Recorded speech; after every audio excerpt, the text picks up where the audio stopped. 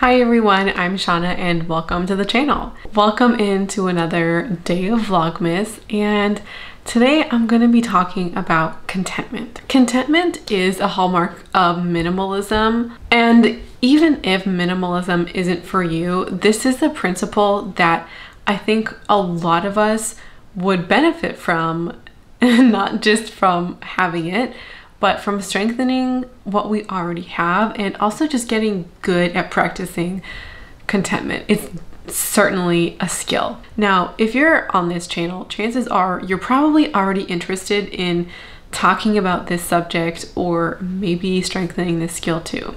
And so I hope that today we can talk about some ways to do that. A friend of mine said recently that contentment is realizing what you have and appreciating it. We are in a cultural moment, and maybe more than a moment, that makes us want to feel discontent. It makes us want to feel unhappy with what we already have, and we're in a perpetual state of not good enough. We're always looking for the newer, nicer, cooler thing. And we do those things for a lot of reasons. We search for these things for a lot of reasons, and there's a lot of things that help us feel in this constant state of discontent. And there's also a lot of ways to push back on that and cultivate skills and habits to help us practice contentment. Marketing tells us over and over again that buying this new thing will help us feel better. We'll have greater happiness, our life will be improved, we'll have better self-esteem from buying this new thing. And feeling those ways, having good self-esteem, having good happiness, or just happiness, is not going to come from this outward turning. It's going to come from internal work. So today I want to shift focuses just a little bit, although I do believe that contentment is totally bound in with consumerism. We're just going to put contentment at the heart of the topic today, and I think we'll see the benefits of that as we go. So I'm going to talk about strategies and ways that we can put contentment first and get better at practicing the art of contentment. So I think that the essence of contentment is noticing the good around you, the beauty of life. So the first part of the video, and I think the biggest section, is going to be talking about ways to do that. And then the second part of the video, which is going to be a much smaller section, is going to talk about ways of limiting things that can make us feel discontent. Number one is learn the art of noticing. In a book called The Upward Spiral, Dr. Alex Korb shares an interesting statistic and idea, one that is probably not new to any of us, but a great reminder and something that I think many of us find interesting in itself. On average, people notice more bad things than good things, and the bad things tend to resonate with us longer. So we're on average, and this is an average, by the way. So he said on average, we need to notice about 3 good things to equal out 1 bad thing. And if you are, some people can be a little bit more sensitive than others, like you might need 4, somebody might need 2, but your ratio goes up if you're experiencing something like depression or anxiety. So if we want to come out neutral in a day, like we want to feel more positive, we want to feel, let's say, more content, then we need to get better at noticing the good around us to help us appreciate it day to day. And so there's 2 things we can do here. The first thing is getting better at noticing the good around us, like I was just saying. So you're on your commute. The train station was quiet today. I did not have to wait in line at the drive-thru today.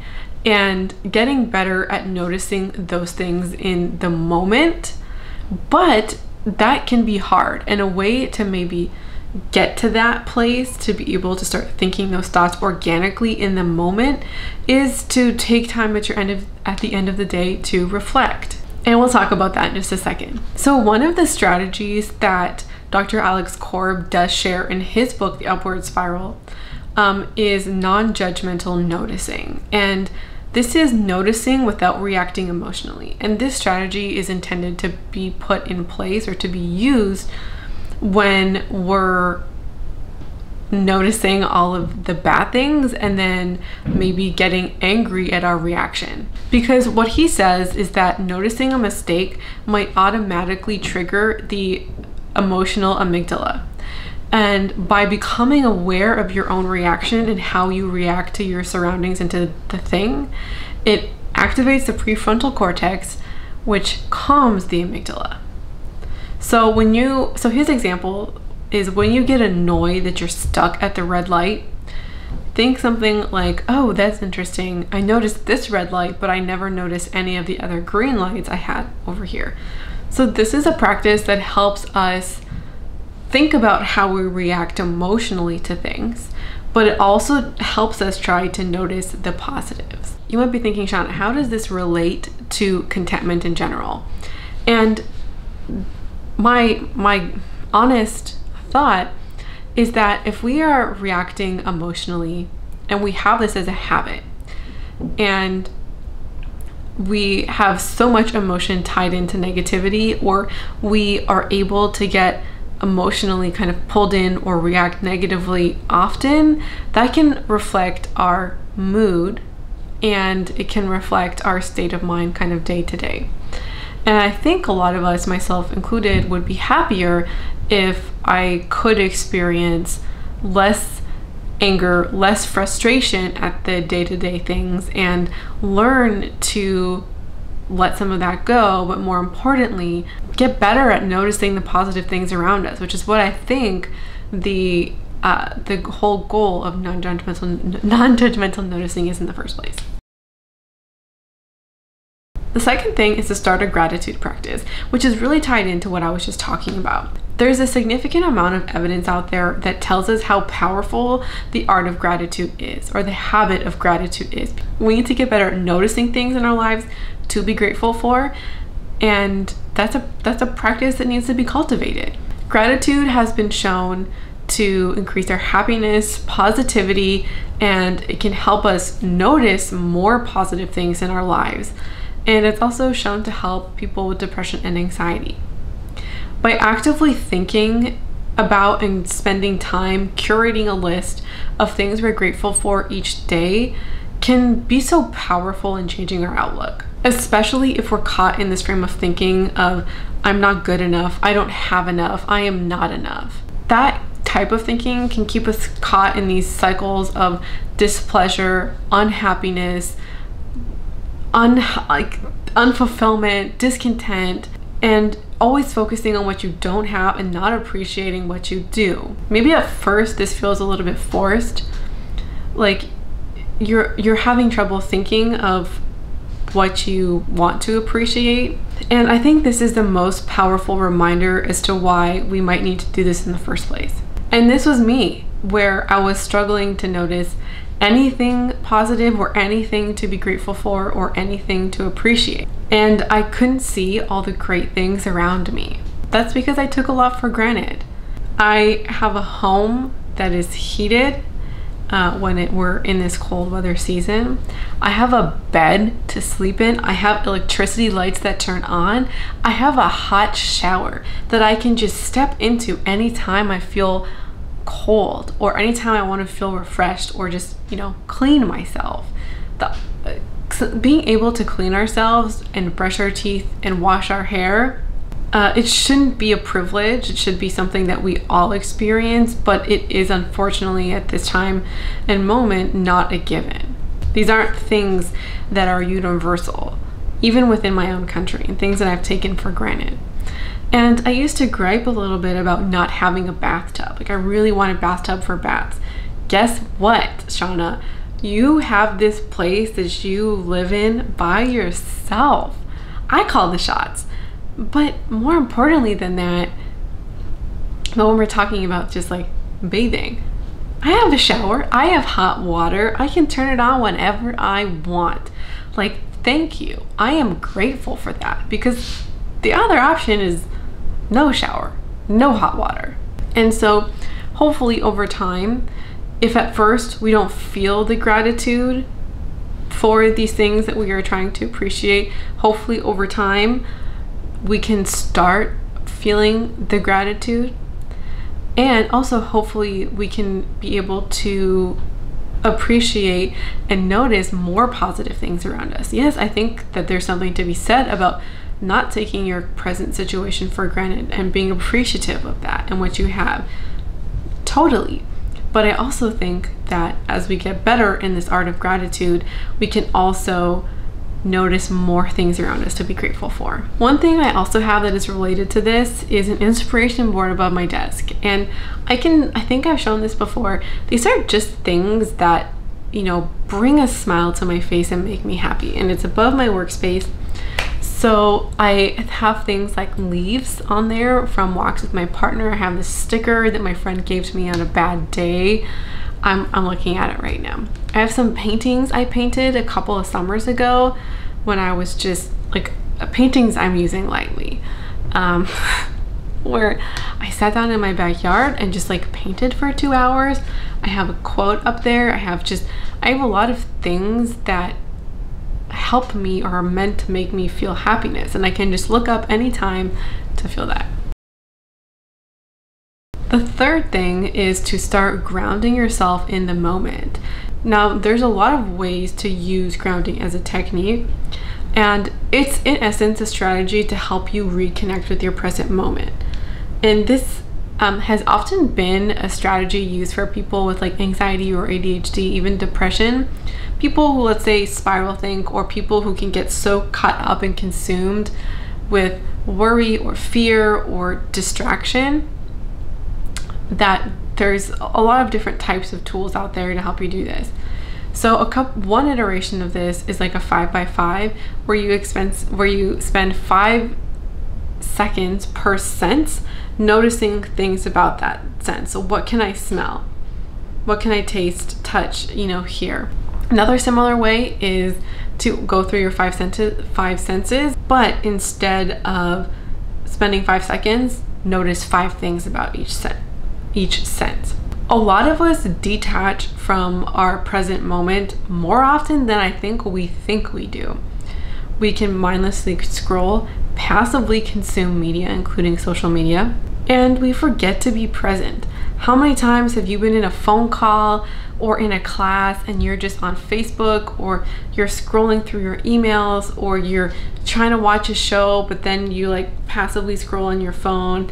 I think a lot of us are more distracted and are passively kind of consuming life than we realize. Or I think we're just less present than we realize. I thought I was pretty good at this. I thought I was pretty good at being present.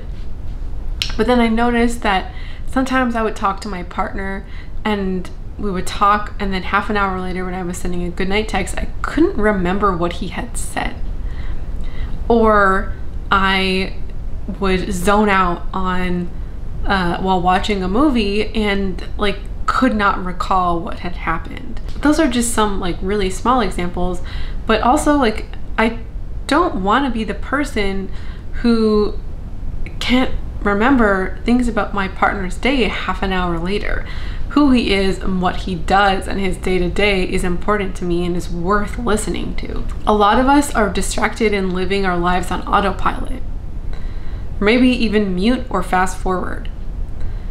Either way, we're not experiencing life to its fullest capacity because we're not present through it. Our presence matters. And if we're not, I think the fact that we want to zone out through our own lives or see that as desirable or okay sends a powerful message to ourselves about our own lives. Our life and the world around us as it is right now is just not enough. Our own life, the one that we created for ourselves, is uninteresting. So uninteresting that we're really wanting to participate in it. We'd rather be doing other things than living it. Our commutes might be long and we might be stuck in traffic, and that could genuinely be annoying. Our job might not be what we want either. And I don't think you should just, go out tomorrow and quit your job. It's not what I'm saying here. Most of us can anyways. But I think the larger point here is that a lot of us struggle to find the good in the mundane. I think in part because we're not good at noticing and appreciating the mundane, but also noticing the good things around us. I think what also happens is that we have moments that maybe aren't great or are them really mundane, like getting stuck in traffic that just sucks day in and day out. And then you have that commute, and then you walk in your door, and that being tuned out and that zone out continues past the commute. It comes into play when you walk in the door, as you prepare for dinner, at your dinner experience, your dinner table. Dinner time is often the only way people will interact with the rest of their family members, is through a meal. And so you can be zoned out in that one kind of family interaction each day. If we can't find joy or happiness in the mundane, and then the majority of our life is lived in the mundane, will we ever appreciate our lives? And I'm certainly not preaching here to be thankful or grateful for an illness or for a really bad or traumatic situation. And I'm also not saying that you can't call your commute a drag, but when we have mundane activities and we can't see past that, and we also can't see the good in the rest of our day, or even if there's good that happened there, like your commute being especially light or especially quick, or if you're dealing with something hard, not being able to appreciate anything at all in your day can just be tough too. And so finding ways back into the moment, back into your everyday is, I think, important. And trying to be present to appreciate every day and to appreciate the moments and being grateful for them. I think the last kind of couple of things I talked about really link together. Finding the good in the mundane through a gratitude practice. Grounding yourself to be present, to experience your life. And then the next thing I think connects really well too, because sometimes we get stuck in ruts. And so I think one way to get out of a rut is to shift money from buying things to experiences. And in my own life, as I've been interrogating my own beliefs and just starting a journaling practice, I've come to see more and more how, I and people in my life and the world around me have not appreciated the people and the things around us. Just one example from a recent video is that I talked about like Thanksgiving or Christmas, a holiday celebration, where I felt like my family took my mom for granted. She cooked and cleaned and opened up her house to the family and bought all the food, expensive, a lot of time and money, and yet her work was not appreciated, or at the very least devalued, and she was expected to buy gifts for other people, but also the presence of everybody who was there was somehow not good enough, and we needed gifts on top of that. That we've created mundane things in our own life out of habits and routines, like coming home and then vegging out on the couch every night until you go to bed. That's the routine of a lot of people. And similarly, I think a lot of us as well have prioritize things over experiences. We value the accumulation of goods, and we see that as positive, and we've put that over having experiences and being with people in our own lives. We can get so trapped in working and making money just to buy more things. We've become so busy with work and so busy with work, I think, for a lot of people, that we no longer have time for some people in our lives. And we've neglected relationships in our lives because we're so busy, and then when we get home, all we want to do is just like veg out on the couch. And then so many of us get stuck in this cycle of working hard to buy things, to then work hard more to buy more things, and then get trapped up in this cycle of wanting more things and working hard to get it, and then kind of maybe shifting people and family out of the priorities of our lives and seeing them 2 or 3 times a year instead of more frequently than we wanted to. I have a separate point that I actually want to combine here. So I just said that a lot of us kind of get trapped up in this cycle of prioritizing things over people, prioritizing or working hard, working a lot, working long hours, which is, we can talk about capitalism later, and then using that money or working hard because we value money to buy things. And so On a similar note, I think that a lot of us, as I've just said, have found ourselves in ruts of watching 3 to 5 hours of TV every night. And this has become our habit and our nightly routine. And so I think a lot of us have gotten into slumps, things that don't really make us happy, but are just comfortable or used to it, or we're so tired from our day that we just kind of go to that thing that is comfortable, which is often for a lot of people that evening in front of the TV. And I think a lot of us have gotten into routines that don't really bring us a lot of joy. And we've put the slumped in front of the TV over all of the other things. The things that maybe once brought us joy or would bring us joy or happiness. Things that might help our creativity.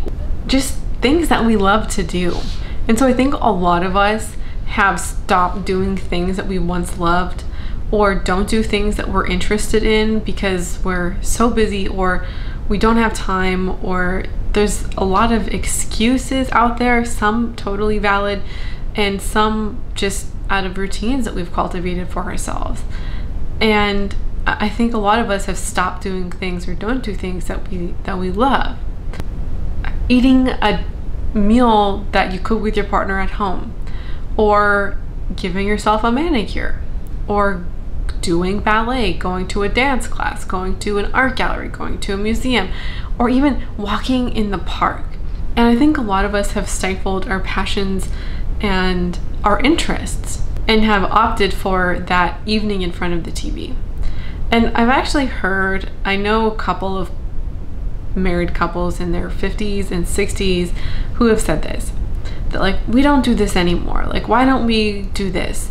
And there has just been routines that have been cultivated, and almost like the passion or zest for life has kind of gone out the window in favor of those routines that have been established. And all I'm talking about is maybe creating experiences or routines that don't revolve around watching TV, or don't revolve around that automatic habit that you've had.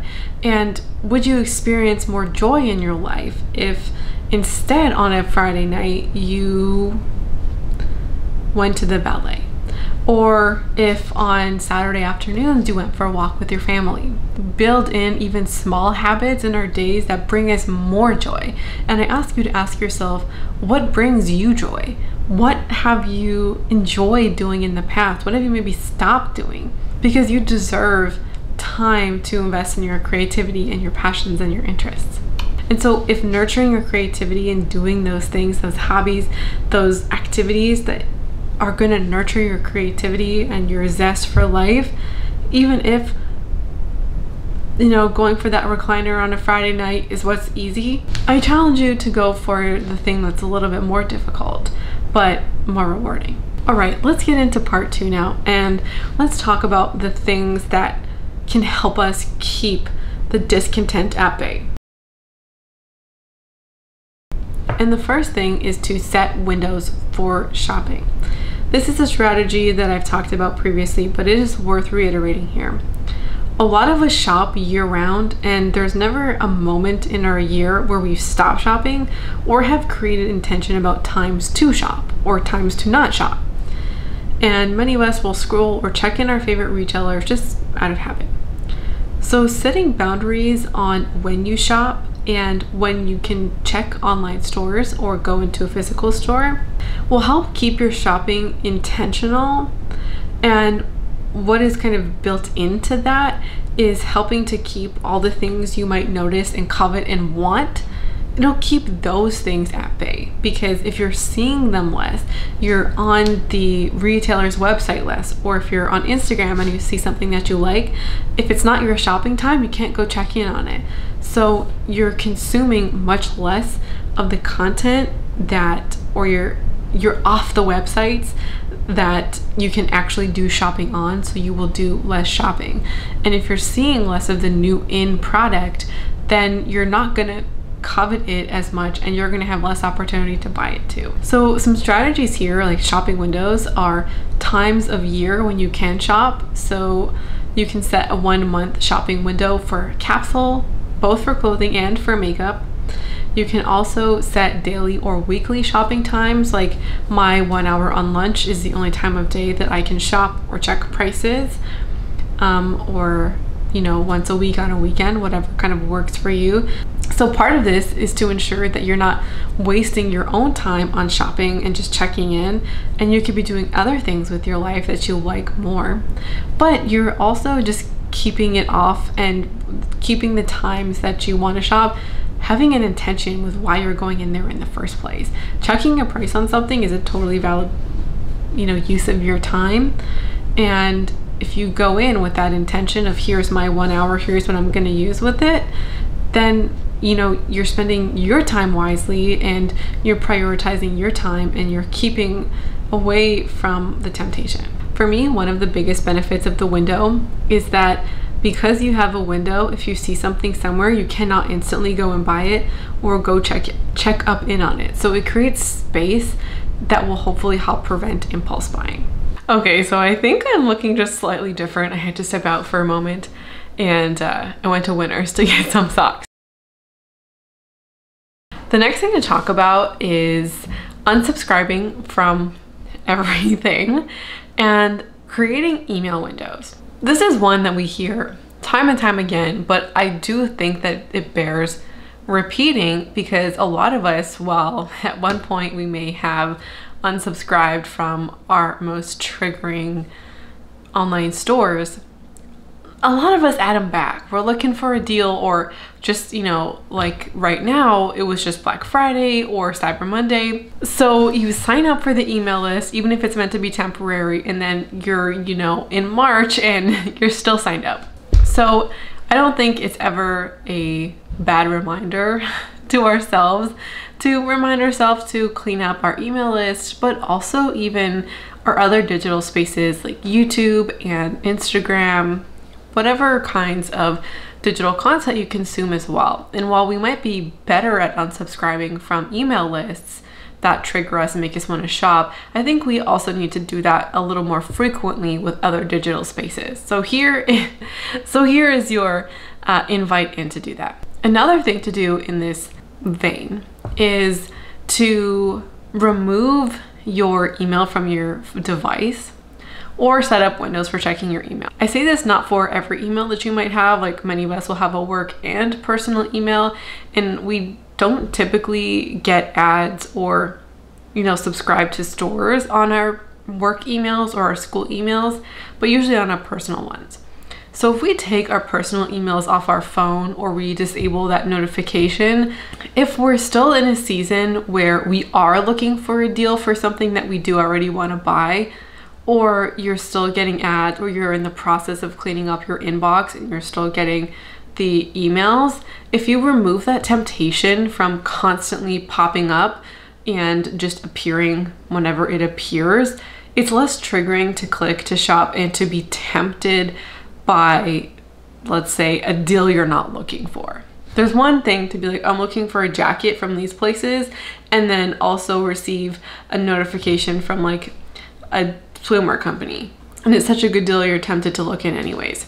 The thing about emails is that they can be so intrusive, and that if you aren't selective with your notifications, or if they're on, then you don't really have control when you see them. Like anytime you open up your phone, it could just be there, and that can catch you off guard. You're not always like having the guard up being like, I'm ready to stop shopping at this moment, and it can catch you in a moment of weakness. So I'm just saying, like, don't even put that temptation there, and just either delete that email off your phone or remove the notifications, or I guess this is not an or, this is an and or. Create times that you're gonna check your email. So you're ready, you have your mental armor on, you're ready to just clear off the inbox or just look for those specific retailers that you're actively looking to purchase from. You have your focus and you're not going to be distracted by random emails popping up throughout the day. I couldn't have asked for better timing. And this is what I'm saying. I just got some emails that I need to unsubscribe from, and I need to take my own advice and not just clean up my inbox as well, because this is a reminder to me, but also to create some new boundaries with my email. The last thing to talk about is cultivating offline habits.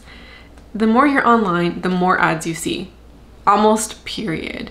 Even if you're not actually on an online retailer, cookies and other kind of personal data information creates ads that are targeted towards you. And it's also not just ads, but the more time we spend off Instagram, YouTube, or anything that makes us feel discontent with what we have, or things that make us want to shop or promote shopping, we'll just be less tempted to shop or to feel those feelings that bring you down.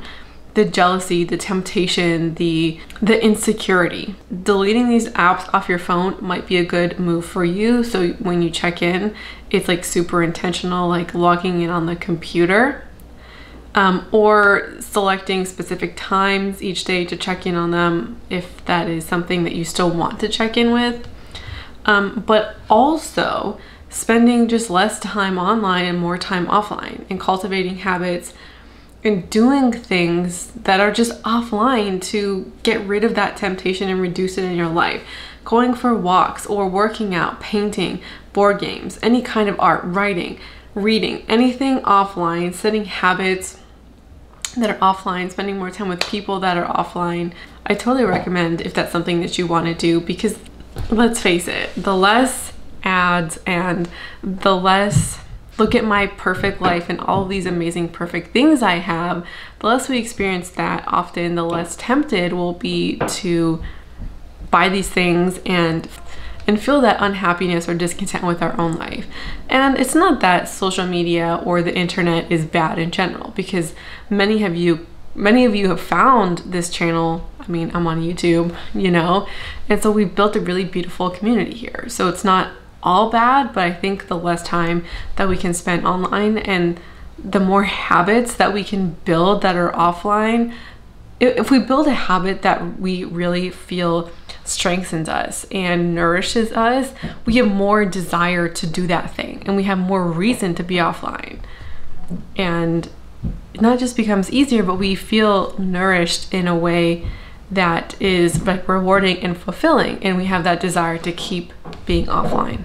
So that is today's video. I would love to hear any tips or ideas that you have about cultivating contentment. I'd love to hear that in the comment section down below. Thank you so much for watching, and I hope to see you again around here soon. Bye.